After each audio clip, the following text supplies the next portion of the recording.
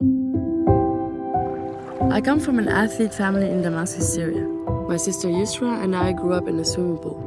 In 2015, the pool is bombed and we flee the war. We are on a boat from Turkey to Greece and we are drowning. 3,5 Stunden ziehen sie das Boot bis nach Lesbos. Und so retten die beiden 18 Menschen das Leben. Then you were arrested. Why were you arrested?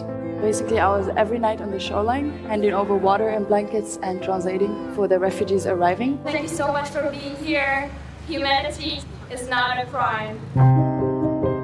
I'm out on bail and waiting for a trial to prove my innocence. What the fuck is going on in the world?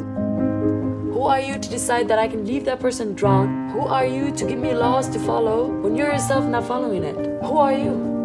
We have to wait in limbo, unable to continue with our lives, for this trial to finally get its act together, for this prosecution to do their job correctly. Other cases was 25. I'm 24, so it's like my life already. They're gonna make my feelings take over me. Not right now.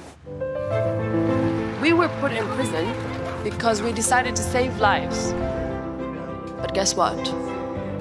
We will not stop.